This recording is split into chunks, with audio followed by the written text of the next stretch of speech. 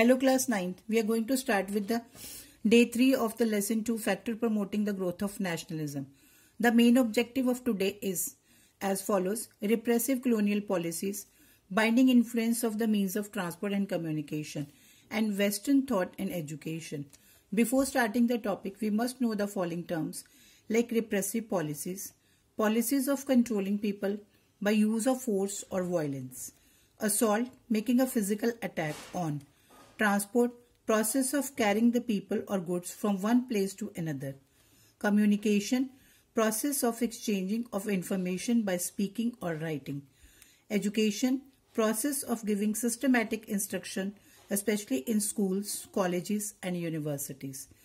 Now let's start with the reading part. Let's kindly open the page number 92, point number 4. Like repressive policies, repressive colonial policies. Repressive colonial policies were the strict policies which has been started by the British, but they were not accepted by the Indians. Indians objected on this. Now let's study. The English, like all the imperialist country, as we discussed, the imperialist country means the strong country who ruled over the weak countries, followed a repressive policies against Indians.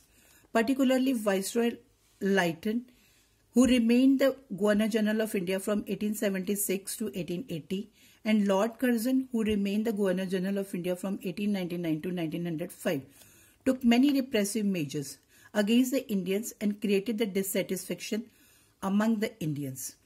Lord Lytton passed the Vernacular Press Act in 1878, and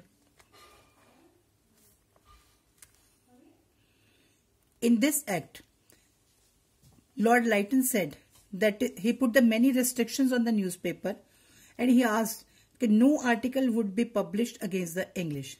This created the feeling of dissatisfaction in the minds of Indians. On the other hand, Lord Curzon, who was responsible for the partition of Bengal, he partitioned the Bengal in 1905.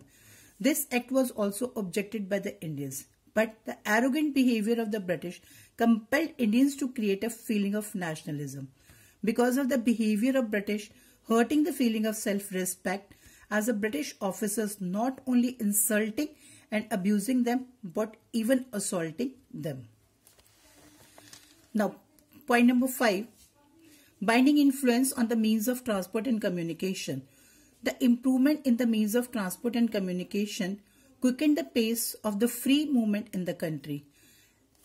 Through the means of communication and transportation, Indians were able to give their masses in all over the country.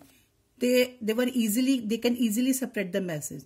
The English built roads and railways and set up the post telegraph offices in India.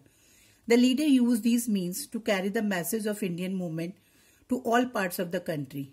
These means enabled the leaders and the people to meet together to discuss their problems and chalk out the plans for uprooting the British rule and for the liberation of their country. Now next point, Western thought and education. In this point, the British ruler imparted the Western education in the art and science through the medium of English to serve their own administration and imperial ends. They wanted petty clerks. Petty clerk means small clerks to run the administration. Through Western education, they wanted to propagate the Western culture and to win the loyalty of the educated Indians. But educated Indians were not in favor of that. They were not satisfied with the behavior of British because they wanted the high jobs, and Britishers were not giving the high jobs to the educated Indians. But this produced a result quite contrary to their wishes. With the spread of the Western education and thought, the Indian came to the contact with the West and imbibed a modern, rational, secular, democratic, national outlook. On the other hand, the American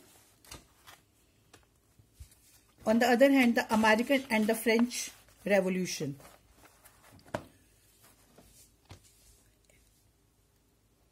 inspired the Indian with the ideals of the equality, fraternity, and liberty. They acquired the ideas of the words of the democracy, freedom, and nationalism from the writings of Rousseau, Voltaire, Mill,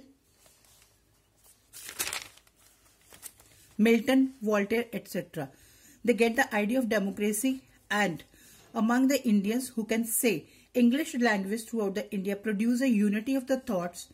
Now students, you will have to reread these points again and do the related exercises, and kindly follow the SNAP homework and learn the following terms. Thank you.